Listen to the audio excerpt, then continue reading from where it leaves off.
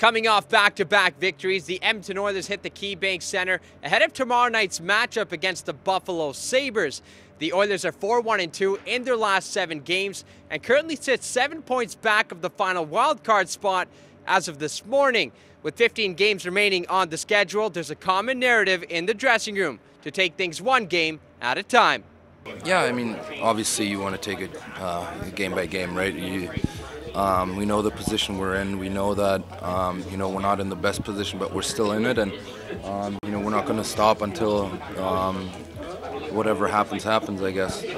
But we're gonna keep fighting and, take it game by game, shift by shift, and try and collect as many points as we can. With the way the standings are and the way we feel we're playing right now, we're a confident group, and we know how important these points are on the final stretch here. So we're definitely going to be a hungry group, and a hungry group's a dangerous group. So we just have to continue on that foot and put our best foot forward.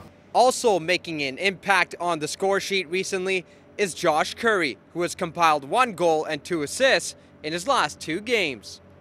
Yeah, I think things are going great. I'm just trying to take it one day at a time, and it's like you said, it's obviously nice to score and chip in. So I'm just trying to go to the dirty areas, and puck seems to find me there. So I'm just going to keep doing that. But yeah, I just kind of take it one day at a time. I mean, this is a crucial time of the year. I mean, everyone is battling for the playoffs. Every game is so important. So we just take it one day at a time and don't look too far ahead and don't really worry about what other teams are doing.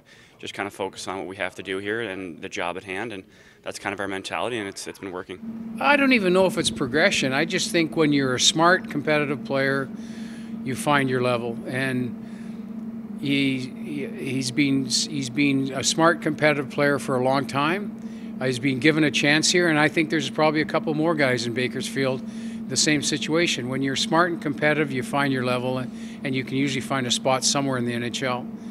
He's a 1A at the American League level, and he's a 3 with us, but still he's in the game and he's playing and he's helping us.